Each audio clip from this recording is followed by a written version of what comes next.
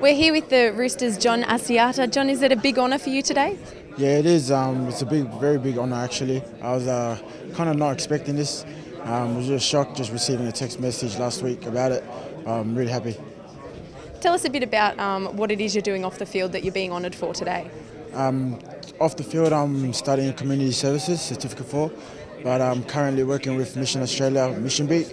What we do there is we help the homeless on the streets around the city, and we just drive them. We're like kind of a support transportation kind of help for them. So yeah. Has community been something you've always been very interested and passionate about? No, at first I was really passionate about music.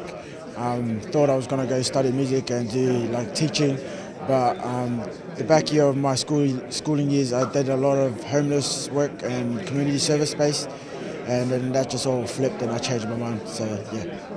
How have you found your studies assisting you with football? Has it helped you become a better football player or a better person? My studies have helped me within my football career. It's given me probably a big picture of what's in life and how rugby league is not always going to be there for us, but it's kept me busy, and yeah, it's helped me a lot. Well, the Roosters, you are quite busy at the moment. You're flying high at 4th on the ladder. How's the season going? Our season's been good, had our on and off games, but I think we can do a lot better than what we are doing, but the finals are coming up. It's just how we approach it, I guess, and just got to train hard, I guess. What's been the best part of this year so far?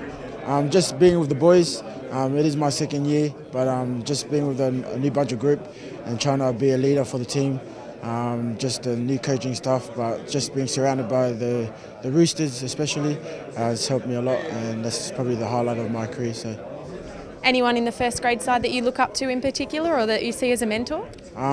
Yeah, Jared, Warrior Hargraves, it's been a big kind of aspiration for me. And just pretty much the whole team. They talk to you, give you tips, kind of help you out. When you're down, they kind of pick you up. So it's a good community to be around. So. Great. So I guess any goals for this year or maybe even next year? Probably this year, just trying to get through this year, hopefully win the premiership with the boys, but only time can tell that stuff. But hopefully I'm here again next year. Love the club, love the way they look after us. It's just a good place. Yeah. Well, best of luck and congratulations today. Thank you very much.